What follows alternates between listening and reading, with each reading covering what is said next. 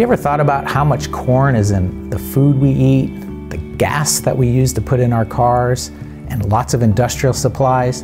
Corn's everywhere in our country. And the question is, where did corn come from? So I want to tell you a little bit about the history of corn, which is a story of really what humans can do interacting with natural species. So the story starts about 9,000 years ago in southern Mexico. And there's a wild grass called teosinte that grows naturally in that area. You can see the picture here.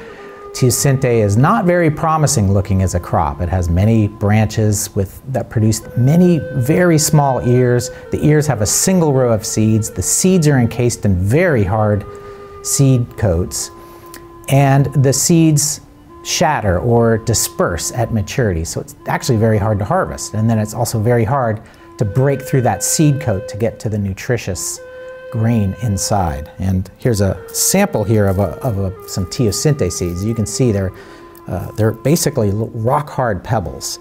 So this is not very promising as a grain crop type species, but over maybe 1,000 years or so, the indigenous people of southern Mexico identified rare variations, natural variations or natural mutations that occurred in these populations that did things like remove some of that hard fruit case or seed coat so that the grain was exposed or easier to access. Instead of making lots of these side branches, making mainly one side branch with a single ear, and a single ear that holds its seeds together. And that instead of having a single cob or a single row of seeds, it may have many, many. And that was the development of ancient maize, which you would recognize as maize or corn, but it would have small cobs, relatively few rows of seeds, and it was not very productive. But these species are really still classified as the same species. The teosinte and maize are just different subspecies.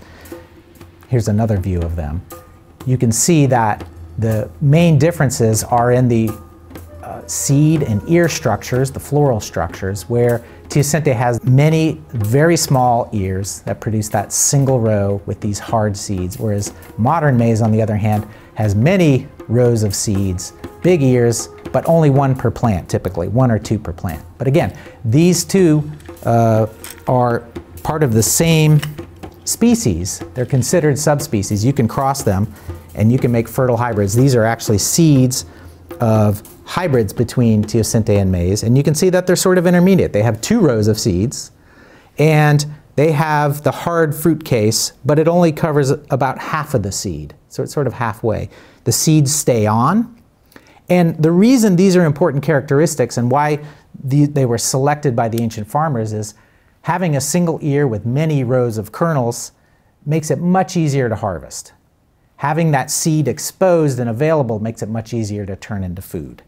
So this was all done by humans, and it's recognized as a really valuable agricultural species by the ancient peoples of the Americas, and they spread it all over the Western Hemisphere before Christopher Columbus arrives.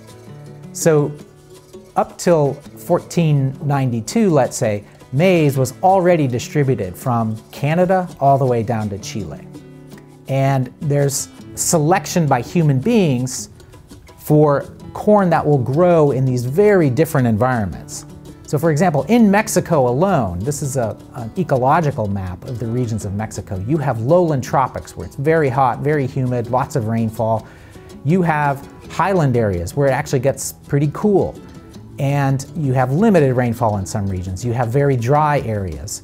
You have different disease pressures. You have different times when the rain comes.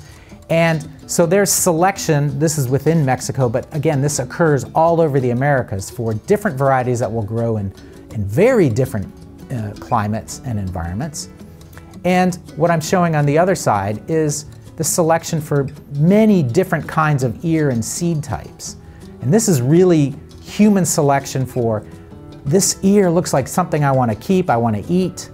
I want to maybe use for ceremonial purposes. So you have a lot of variation for different colors, different types of seeds. You have popcorns, sweet corns. All those are developed before Europeans arrive in the Americas.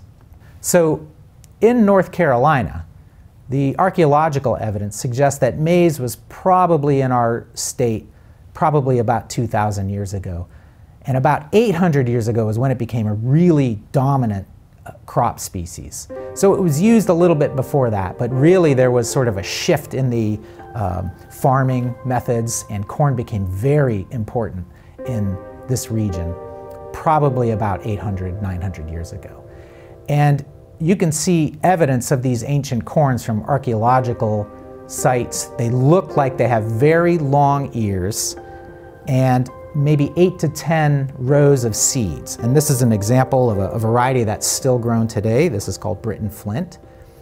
You can see evidence of this also in this artist rendering of the original Tuscarora corns, of the Tuscarora people who were in North Carolina before the arrival of the Europeans. These are some pictures I took at the Nuhuruka Monument in Snow Hill, North Carolina. And this was a place where the Tuscarora people lived. And there was a battle between the English colonists and the Tuscarora people that resulted in a massacre. And that group was pushed out of our region. But we still have evidence of the corns that they grew, and this artist rendering appears to be right on. And these varieties still exist, although they're not grown widely in our region. A little bit after the original sort of ancient things that from 800 years ago with these very long-eared types, then we know that these things that we call the gourd seeds and the southern dent types came in. And these have many more rows of kernels. So you can see instead of 8 to 10, you have something like 20, you could even have 28 rows of kernels.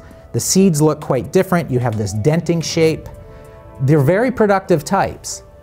And what also happens is you have intermixing. So you have crosses between these types of varieties, and the people in that region start selecting for many different variations in this. So you have things that look a little bit more like the ancient long-eared flinty types, but then you have all sorts of things in between where you have soft-seeded things that are sort of intermediate in the numbers of rows you have different color types being selected, and these could be selected for different tastes. You also have selection for things that are just beautiful to look at, and they're used for ornamentation or for ceremonial purposes, and probably also food as well. And so you have this tremendous range of seed colors, kernel types, kernel uses, and again, popcorns. You can have things, this is actually a little popcorn with tiny little popcorn seeds. This is an old variety of that. And you have sweet corns, and some of the seeds have fallen off this cob, but this is what sweet corn looks like when you dry it down. It shrivels up because instead of making the typical starch of a regular corn, it makes more sugars. That's why it tastes so good. So all this variation happens due to the process of hybridization between different varieties, humans selecting for the different types they want to save and eat, and what different plants produce well in their regions. And remember, in this time, up until the last 80 or so years, farmers saved their own seeds. They would exchange with their neighbors, and they would actually continue doing selection. And so we call this variety of different types heirloom varieties or heritage varieties. I'll use them interchangeably. And they just represent the sort of the interplay between natural variation and human selection. So when genetics is sort of worked out scientifically in the early part of the 1900s, scientists start thinking about, instead of looking at this huge array of different plant types within a single population, we could develop inbred lines. Okay, the inbred lines are very weak. You can see a picture here where this is from a paper by Jones in the 1920s. The two plants on the left are very weak, sort of sad little inbreds. They make small ears. They're not very productive, but they're very uniform within the lines. And so it becomes easy to replicate them across different fields and get good estimates of their productive ability. But also more importantly is you can cross unrelated inbreds and produce a very vigorous F1 hybrid. So the F1 hybrid is that first generation of mixing. And here's a picture on the right that I took at our research station here in North Carolina, and the two varieties on the outside are inbred lines, and they're crossed together to make an extremely productive and this was a commercially important hybrid in the 1970s. So this is a typical hybrid ear. It has many kernel rows, it has lots of seeds. It may not be quite as big as some of the heirloom ears, but every plant will produce at least one and sometimes two very productive ears, and even when you plant them at very high density. So you can plant a lot of seeds, the plants can be crowded. The old varieties will tend to not produce an ear in some cases because they're stressed, it's too crowded. But the modern varieties, per acre, you can put more seeds in the ground, the plants are very robust and resilient, and you get very high yields. So what happens during this period is that scientists start selecting inbreds and then crossing different combinations of inbreds to make these so-called F1 hybrids. These F1 hybrids have great advantages to farmers. They yield more. They're completely genetically uniform, so they all are mature at the same time. That makes harvesting easier. And you can plant them at high density and increase the yields. So farmers begin buying their seed from commercial seed companies, and they have to do this every year because the seed they save from the F1 hybrid won't be the same as the F1 hybrid, will have lower yield, and will not be uniform anymore. So this is a big shift, that farmers stop saving their own seed from these heritage varieties, and they start buying seed every year from the seed companies. In my other segment, we'll talk about what this process means in terms of the genetic diversity of the crop in the US and worldwide, and how genetic diversity has shifted from being maintained as populations grown by farmers to being held in seed banks, and how those seed banks can be used to improve the crop for the future.